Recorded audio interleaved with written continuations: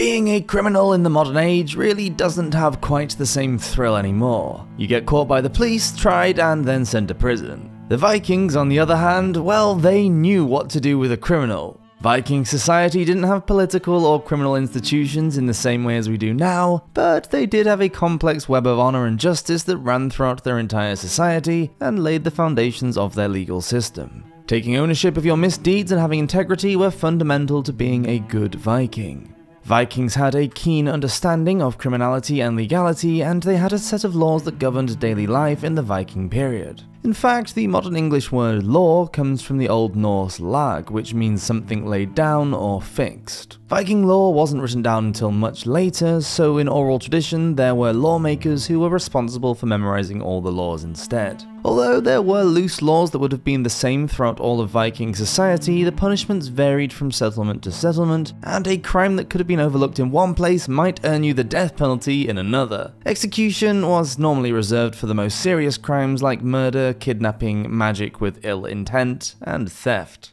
Welcome to the Viking Vault. A crime by any other name. One of the most heinous crimes in the Viking period, after insulting someone, was theft. Life was hard in the Viking period. Harsh winters meant spending time in the village in close quarters. To steal from your neighbor was to be a dishonorable coward, and so the punishment was severe and could range from becoming a thrall to being outlawed, depending on what you'd stolen and who from. Murder was a big crime in the Viking period too, but weirdly enough wasn't frowned upon as badly as theft was, so long as you admitted that you killed the other person. For example, if a Viking warrior came home and found another man in bed with his wife, he could kill that man and take the bloody sheets to the village elders and probably not get in any serious trouble. Probably only needing to pay a fine, otherwise known as wergild, to the family, and then all would be settled. Other crimes include magic with ill intent. Magic, called seyu in the Old Norse, was accepted in the Viking period, although it was very much a woman's role to perform this sort of magic. It was dishonorable for a man to practice seyu, even though Odin is recorded in the sagas doing magic. Insulting someone.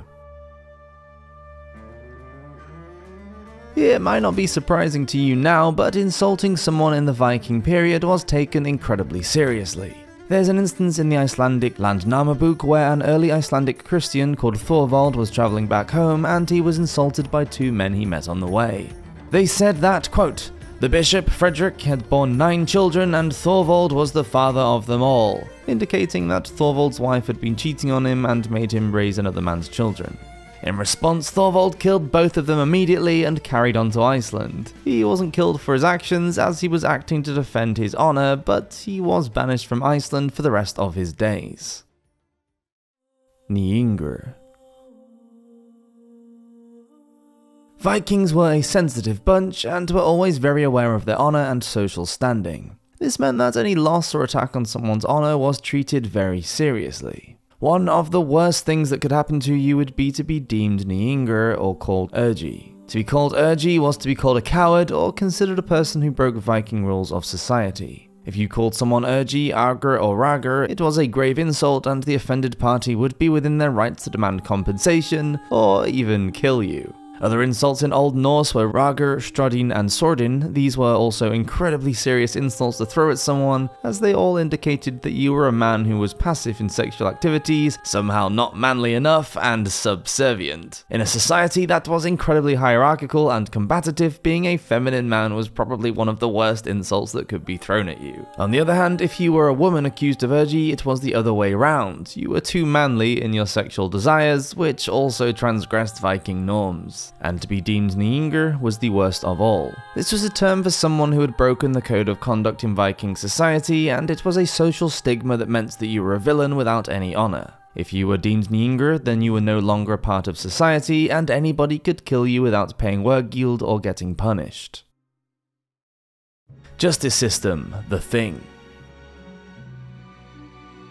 Not the Thing like the monster, but a court assembly called the Thing with the character Thorn instead of a TH. The Thing was an assembly of free men who would gather to discuss a crime, the law that had been broken, and ultimately decide what punishment the criminal was due.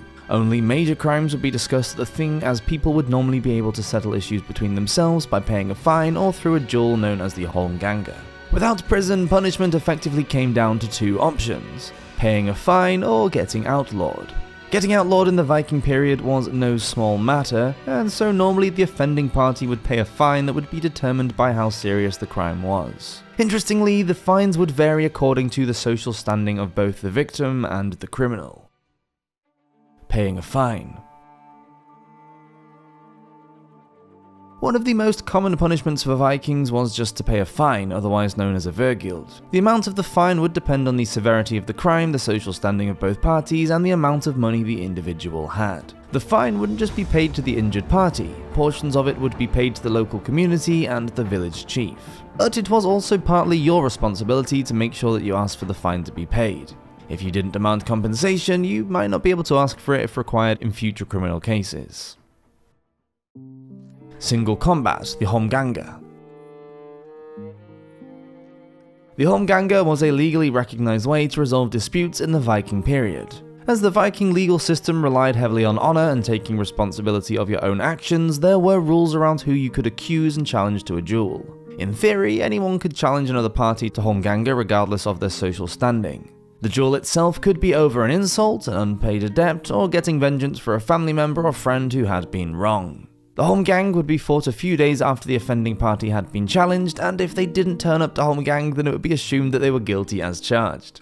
If one of the parties didn't turn up to holmgang, then they would be deemed to be without honor and could be termed nýingur and possibly even outlawed. Not every Viking was a good warrior though, so it was possible for a friend or well-known warrior to fight in your stead if they believed that you were the one who had been wronged.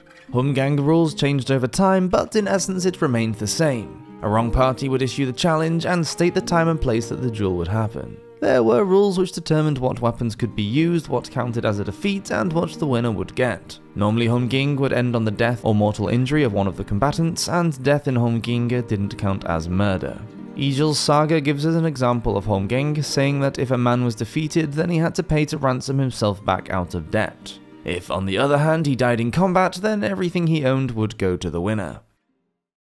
Mutilation. If you were a slave in the Viking period, you had no rights at all, and your owner could treat and punish you however they wanted. Icelandic laws known as the Gragars or the Grey Goose laws did actually have some indication of what to do with a slave that tried to run away, saying that a thrall that tried to murder their master and escape would have their arms and legs cut off. Becoming a slave was also one of the potential punishments if you couldn't pay your debts or had committed a serious crime that wasn't bad enough to get outlawed, but still needed a severe punishment. Getting outlawed.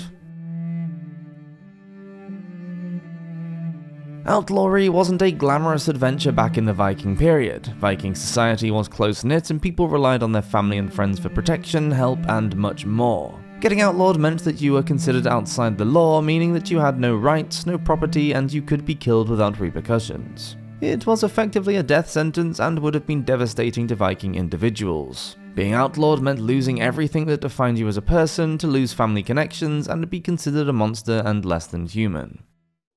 Full outlaws.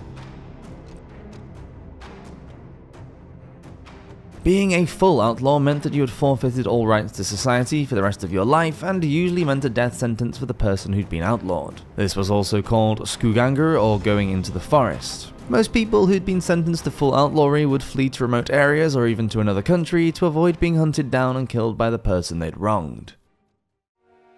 Lesser outlaws.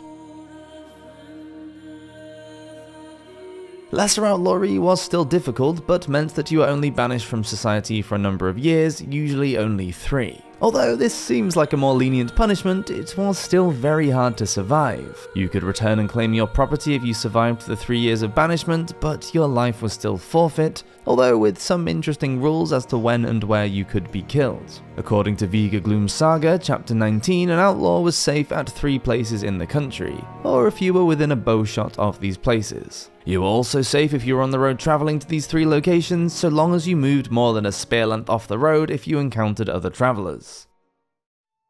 Famous outlaws. One of the most famous Viking outlaws is Grettir the Strong from Grettir's Saga, which tells the story of Grettir, a poet in Iceland who had been outlawed for 20 years. Grettir is not a likable character, and even from a young age, it's clear that he isn't going to last long in Viking society, as he has a fierce temper and kills other people for very trivial reasons. He is outlawed for accidentally burning people to death and becomes a tragic hero as he struggles to survive. He remains an important figure in his area and is respected as a hero, but lives his life alone and is often betrayed. Other famous outlaws from the saga include Eric the Red and Eagle Skallagrímsson. Eric the Red was known as a man with a violent temper which got him outlawed, although it wasn't the tragic story that Grettir experienced. Eric the Red is now known as the Viking who colonized Greenland after he was exiled for killing a man and his son. With nowhere else to go in Iceland, he decided to explore to the west as they knew that there was a large island in that direction. After about 900 miles of open ocean, Eric the Red landed in Greenland and spent his exile exploring the bleak land. Do the crime, do the time.